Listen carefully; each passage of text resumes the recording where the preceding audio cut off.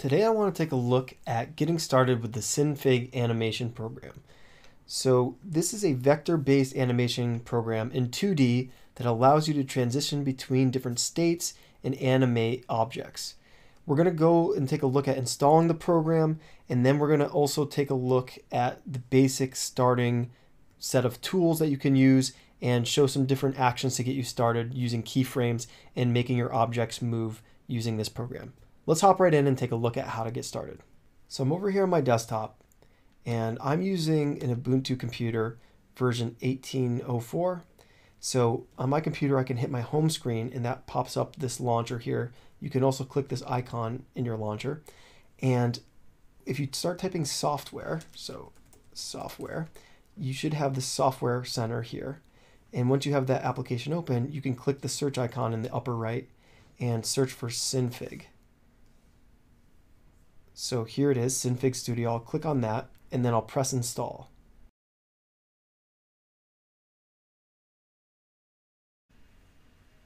Now that this is installed, I get a button that says launch. I'll click that to start the program. And then the Synfig Studio application starts up. I'm going to maximize my screen. And then I'm just going to grab the Synfig Studio icon in my launcher. I'm going to drag it up. This automatically locks it to my launcher. You could alternatively right click and then lock it to your launcher this way. Now these are the default panes that Synfig comes started with. A couple of these I like to just rearrange these, and you can rearrange all the panes very easily within Synfig. So for instance, if you wanted to remove items from your program, you can right click on them and you can close them. So I don't really need the color swatches. I'm just going to close out of all these on the right hand side, and now that pane jumps away. If you ever want to get those panes back, you can come up to your window and you can actually add some of these panes back to your program. Now you can rearrange things by grabbing an icon and pulling them to different sections. So for instance, if I wanted this to appear within this section here, I can choose if I want it to appear to the left, above, to the right, below, or I can add it right to this pane. I'm going to add this toolbox right below the tools here. So that arrow is now over here, and if I just rearrange the size here, as I click on the different tools, the options for those tools now appear below the tools that I'm clicking on. So I think that looks kind of nice. Now, I like that I have the layers over here on the right hand side and the layer sets. I think that's great. I actually want to move this parameters box over into this box with them. So I'm just going to drag the icon over like that.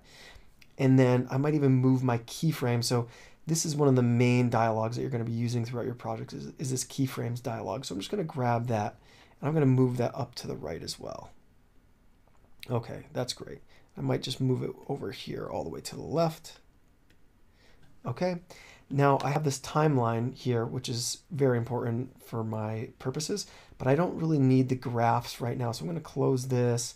I don't need this library, and I actually don't need this canvas metadata at the moment. So I'm going to close out of all those. And then I actually, since this timeline corresponds to some of these commands here, I actually would rather that this timeline only spans across this middle section of the screen. So I can grab this icon and I can come up and I can just put it below the main screen like that. And we can shrink this down a little bit here. So I think that's an okay setup for now. I'm actually going to close out of this history tab as well. And that kind of simplifies my layout a fair amount. And if I were to close out of the program now and reopen it, those defaults should stay constant. So let's just close out and let's go back over here into our launcher and let's click Synfig Studio and we'll start the program up again. Okay, great. So we have our panels the way that we had expected them. That looks fine. And we can go ahead and get started doing some of the animations here. So the first thing we might want to do is we might want to understand the concept of keyframes. So this keyframe here starts at the beginning and has no length and time. So this is the very first keyframe in our timeline. Let's take a look here. And if we were to draw, let's say, a square, we have this at the very first period in time. Now, if we wanted to move this square across the screen over to the other side, what we'd have to do is we'd have to add another keyframe. Now, we can't add a keyframe at the moment because our timeline, we are at the very beginning of the time and we already have a keyframe there. So you see that this little plus sign is squared out, so we can't add anything.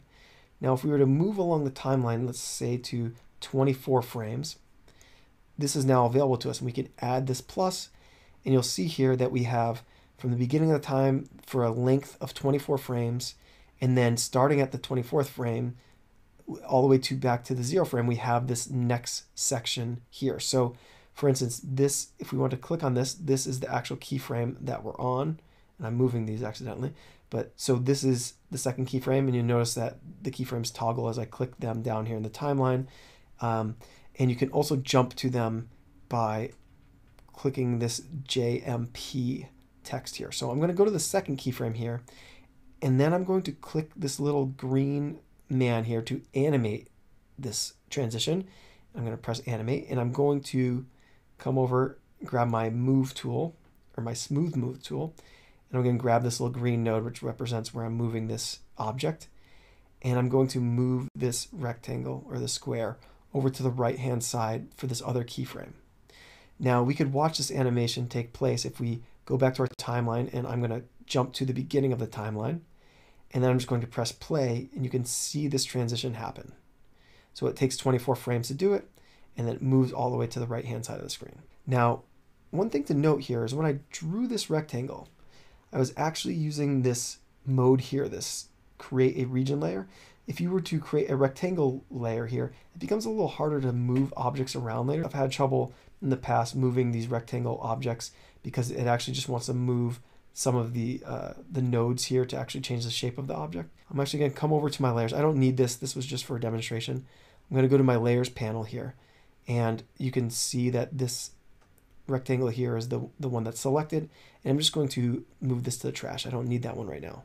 Let's just focus on the single layer for now. And so we have this keyframe that moves, and if we jump between keyframes here, and if we jump on our timeline, we can notice that these things jump together. That's great. And we could do another transition here. So we start with a color here, but we could actually go to this other keyframe and we could change the color here as well. So make sure animate is still selected here.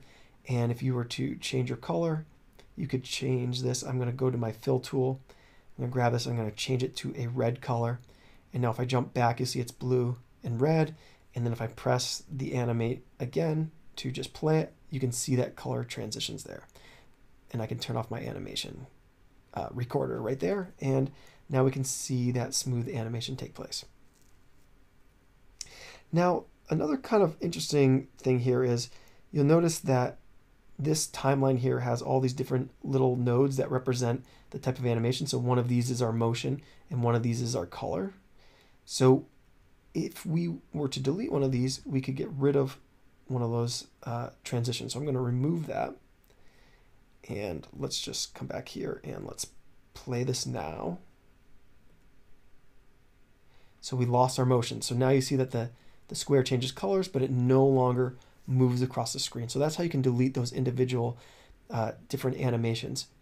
And so that's one thing that you won't get in this quick view of the timeline. So there actually is a timeline here. So for instance, you could get rid of this larger timeline screen, which is actually really helpful, but you have a quick timeline here that you can move around, and you can jump between keyframes by clicking these little triangles, and you can move along the timeline so you can play the animation at whatever speed you want by just clicking and dragging, but you won't get those individual little animation icons, which is really helpful when you're manipulating this object across time.